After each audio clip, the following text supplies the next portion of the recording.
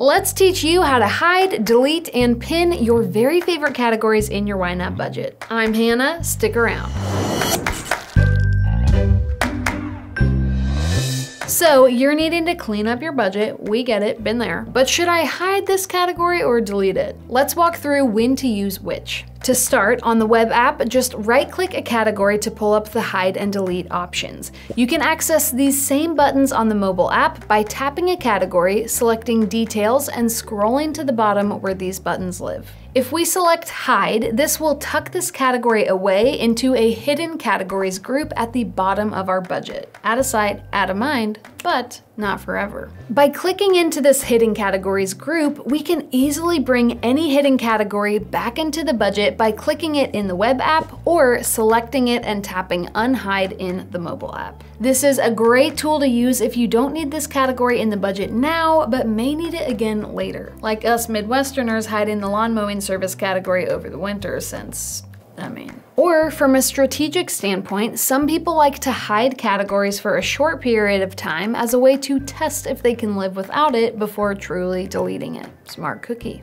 Deleting a category, however, is a permanent move. If you choose to delete a category, it ain't coming back. This is easy and harmless for empty categories that have never had activity occur in them, like spending or funding. However, for categories that have had money assigned to them or transactions recorded to them, a few things to note. First, when you delete a category with money assigned to it but no spending has yet to occur in it, any dollars left in this category will be sent right back up to your ready to assign category, where you can then redistribute them back out to your other categories in your budget. And second, we never want to delete transactions from our account, even if they've long come and gone, because deleting this activity will throw off the numbers for the rest of our budget. So when deleting a category with spending or transactions categorized to it, YNAB will ask you to rehome those transactions in another category of similar nature instead.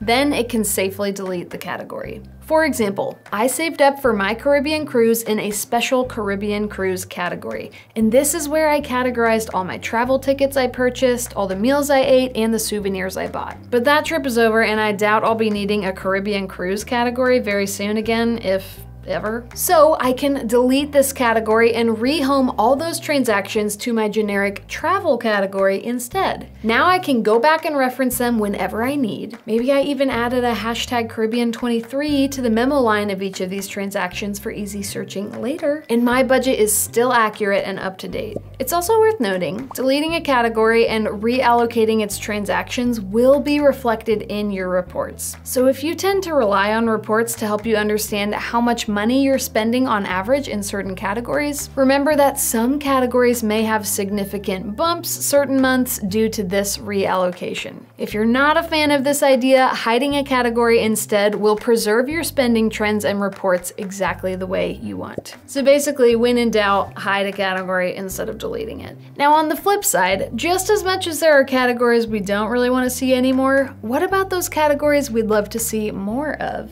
On the mobile app, pin your favorite categories to the top of your budget to give you extra easy access to them. Just hold down any category, select Pin Category, and now you'll find this category both at the top of your budget and cozily nested within its regular category group. But don't worry, it's still one unified category, it's just housed in two different places. You can also pin a category by tapping it, selecting Details, and tapping the pin in the corner to turn it blue. Pin as many categories as you want, and collapse the pinned category group to tuck them away whenever you'd like. To unpin a category, either hold the category down and select Unpin Category, or tap the pin again on the category's details page to unselect it. And while you can't pin or see pinned categories on the web app, no worries. Create a focused view with your favorite categories instead. To do this, click the focused views icon at the top of your budget, 3 lines in a circle, and click New View. Name it however you want, select your favorite categories, and click Save. To move this focused view to the most visible spot in your budget, select the focused views icon again,